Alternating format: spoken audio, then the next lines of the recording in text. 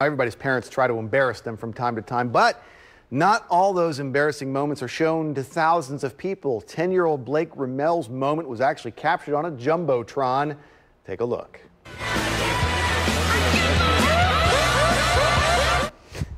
I'm not sure his mom Mandy's really trying to embarrass him. I think she just loves the lip syncing so much that she just can't stop it, can't fight the feeling.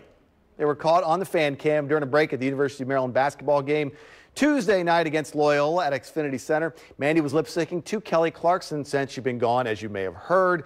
Blake trying to hide as far as he can inside of that hoodie. People online could not get enough, including people like Kelly Clarkson. Gave it her stamp of approval on Twitter. It's like, I love Kelly Clarkson, so I started singing, and then all of a sudden we noticed, oh, they're on us, and so I just started singing directly to him, and he was like, not having it. Blake says mom does do stuff like this all the time. She even did the worm at her wedding in another potential attempt to embarrass him. But how about that?